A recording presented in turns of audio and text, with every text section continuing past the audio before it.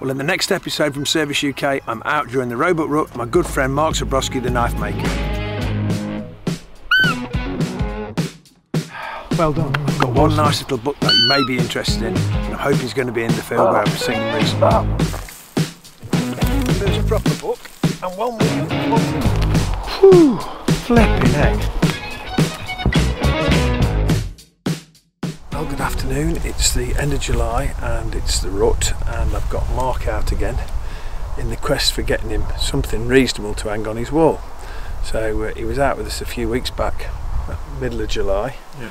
We got a little cull buck, didn't see much action, which is quite typical just before the rut, but hopefully we'll see something this afternoon.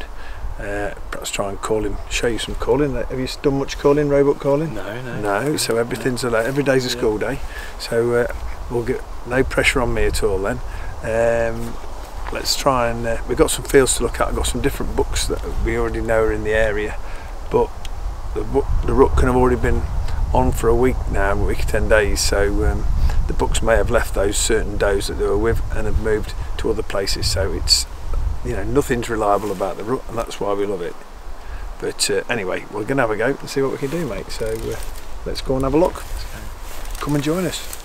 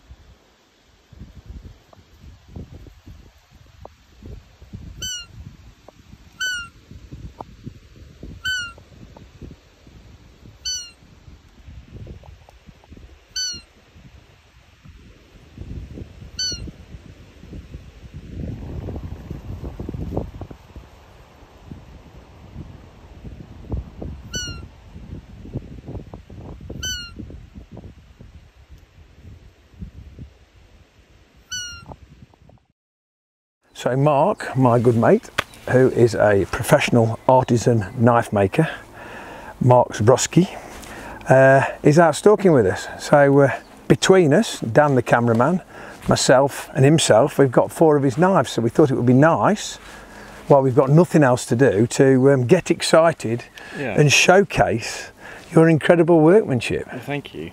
So what have we got, Marc? Well, this is my main selection. This is my bread and butter of knives. The bread and butter of knives, yeah, like we've got a little pocket hunter. Mine. Which is yours, yeah, that's your one. My go-to knife. That is everywhere I go. Good. Sometimes it's places I shouldn't be, because I sometimes end up in the pub and I feel in my pocket and it's in my pocket, so that's how handy that is. You don't know you've got it on you. That's the idea, yeah, is that it sort of fits into a pocket, and you don't really know it's there. Yeah. So that's built as a bit of a companion knife to the deer stalker, which is a sort of full-size hunting knife.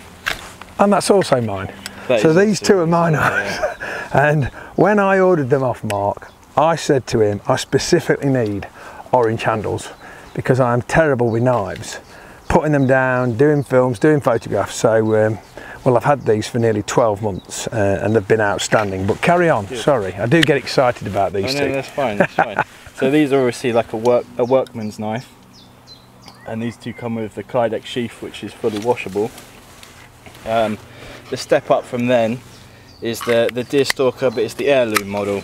So it's a much fancier version. So this one's in a premium RWL34 steel. And it's got some nice stabilised wood handles as well.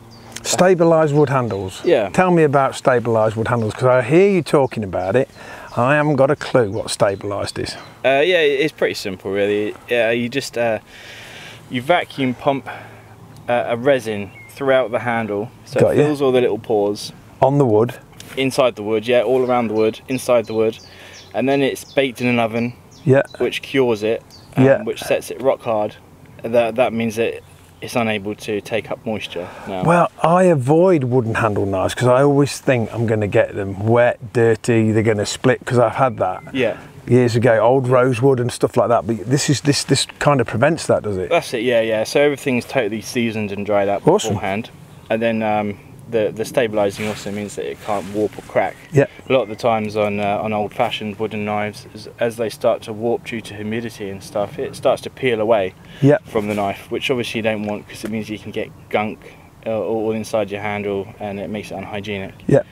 But with these, you know, theoretically they're up to top modern standards of hygiene. And is this a different steel to my two workhorses? That's it, yeah. My standard go-to is these are both in a Sandvik 14C28N, which is a really good, it's designed for a knife steel. Yeah. Purposely designed to be knives.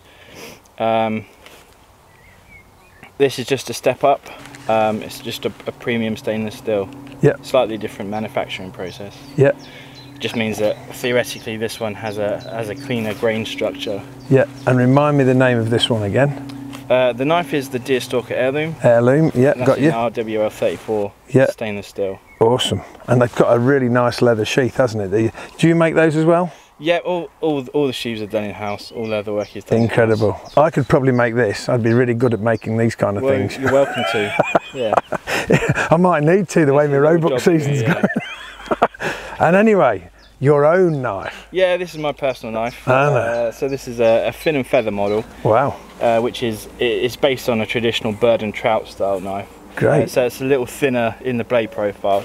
So it's good for filleting fish and taking the breasts off of game birds. Brilliant. But also it's a great all-round hunting knife. It's a nice skinny blade, so you can get in there. And what would that come with? Would that come with a leather sheath normally as well? Yeah. As standard, yeah. All my knives can be requested with a Kydex. I got you. Some just suit a traditional leather sheath better. Well, as I was saying, I love these, and I'm really happy with how sharp it remains. I'm cruel on them, you know what I mean? I find myself a lot of the time not even having the saw, so I might even go through a bit of a cheeky rib cage or something like that. So I've been really impressed, and I just love the feel of this little knife. I say it has become my favourite for taking out the backside. Absolutely perfect.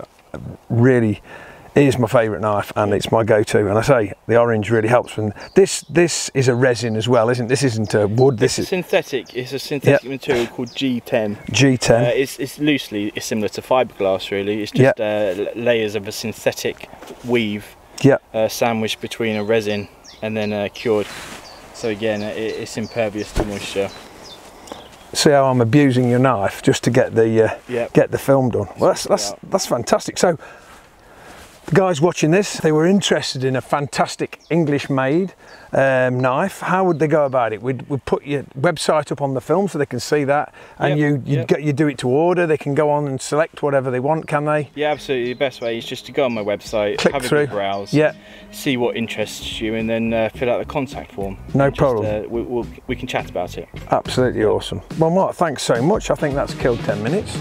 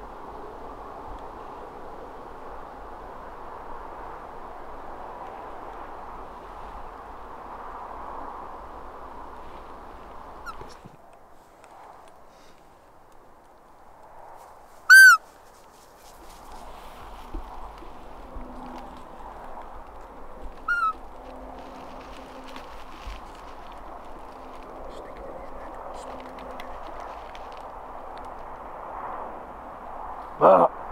Ah! Good shot, mate.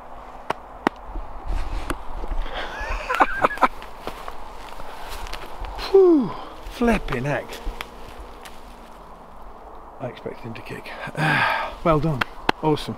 Fantastic. Well, that was a little bit exciting. He snuck into the field. Been here several times with Mark and we've never seen him. And there he was. Well, we immediately called a doe and the kids. Started calling in the distance. We could see the buck. Did you get him on film when he first started coming?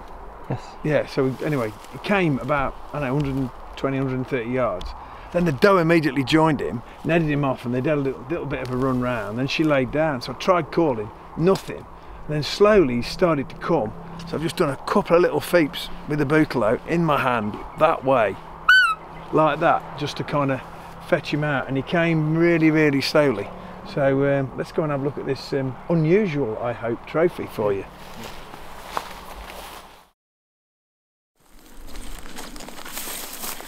Ooh, well done, mate. Thank you. First proper buck, and one we wanted to take. So you kind of had your name on it because he's snapped this antler off, and well, he's half a 6, and well, he was running that doe, wasn't he? But let's fetch him out of this thick stuff into the thin stuff, and then you can see him. Well, Weidman sailed to Mark. Finally, we got his buck. We've just pulled it out so you can see it. And we'd seen it earlier on in the season, and obviously he's got a split ear, so he was easy to recognise. We weren't sure if this was a malform because we had never really got that close to him, but now I look at it, it looks like it was snapped off in velvet, but still nice book to take, and going to be a lovely trophy for Mark, his first one to go in the workshop up on the wall. And a lovely hunt for us, wasn't it? Eh? Yeah, really no high seats for us, everything on foot. We've seen a young buck earlier on, and then a young 6-pointer, and then this one, well, he was difficult to fetch to the call because he was with a doe and he was actually running her. But we just carried on, we persisted. When they sat down, he couldn't help but come and have a look if there was a better option with us. And he got to meet the K5, which was also good. So well done, Mark. Weidman's style, Weidman's dank, you say, and awesome. And now I'm going to grolic it with one of Mark's little knives.